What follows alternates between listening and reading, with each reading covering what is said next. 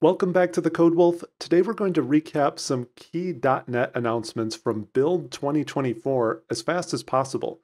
This video is intended purely as a rapid-fire overview of what's going on with .NET, just to keep you in the loop of things. So make sure to also check the description below for plenty of links to more detailed resources. However, I'll also of course follow up with deeper dive videos on many of these topics, so make sure to subscribe to not miss out.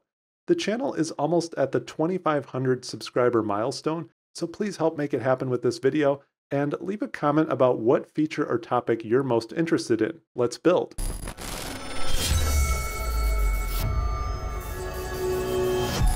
Now the updates for .NET at Build can be loosely organized into 5 categories, which are the overall .NET platform, obviously AI, .NET Aspire, ASP.NET Core, and C# 13. So let's start at the top with the .NET platform. .NET 9 Preview 4 was officially released in time for Build, so you can install it now. You'll have to have this latest version installed to access some of the new capabilities that we'll cover in this video. Microsoft reiterated that performance is a major focus for this release across the framework. Container and native AOT app sizes are smaller, memory usage is optimized, exceptions and loop performance are improved, and plenty more. The memory usage in particular is improved by a new server garbage collector mode that can dramatically reduce memory usage in certain scenarios, including potentially huge improvements for apps running on Kubernetes. Microsoft also continues to invest time and effort into making sure that .NET runs cross-platform. For example, .NET packages are available to install on Linux from official feeds and are updated for security patches on the same schedule as Microsoft. For instance, you can install .NET 8 on Ubuntu by running the command sudo apt install .NET 8. AI is undoubtedly the primary focus at Build 2024, and .NET has received plenty of updates here.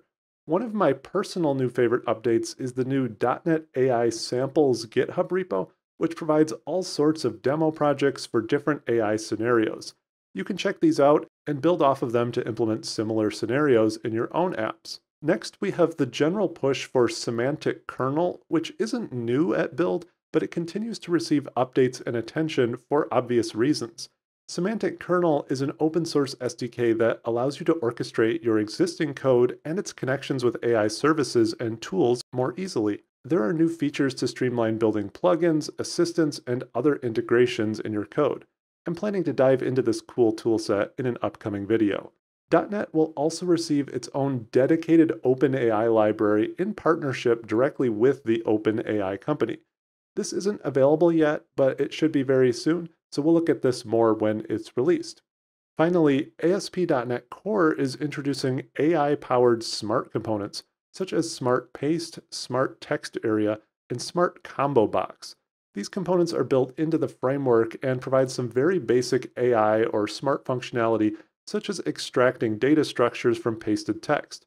It'll be interesting to see where this idea goes over time. Now, perhaps the most significant announcement for .NET at Build is the general availability release of .NET Aspire. That's right, it's no longer in preview. .NET Aspire is a cloud-native stack for building observable, production-ready, distributed apps. The main building blocks of this stack are as follows.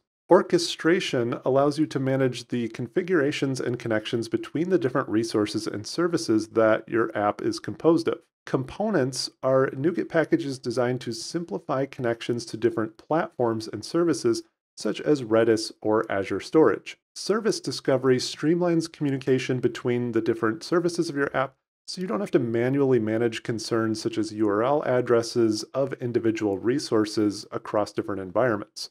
Deployment features streamline the process of taking multi-resource apps to the cloud.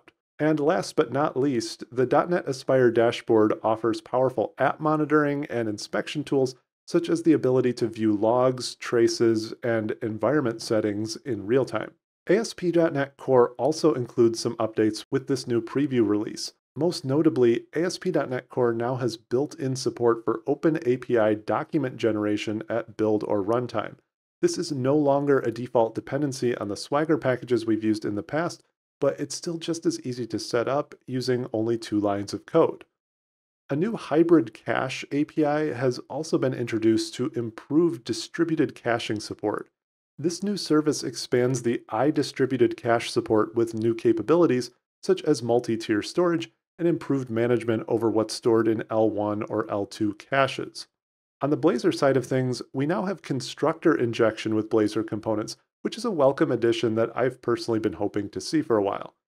WebSocket compression is now enabled by default to further improve interactive server rendering performance. You can also now force static rendering for globally interactive apps.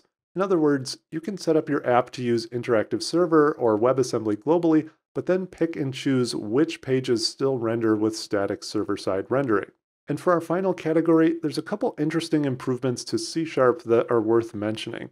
Starting in C# 13, params now supports additional options beyond just arrays, such as list of type T, span of type T, and IEnumerable of type T.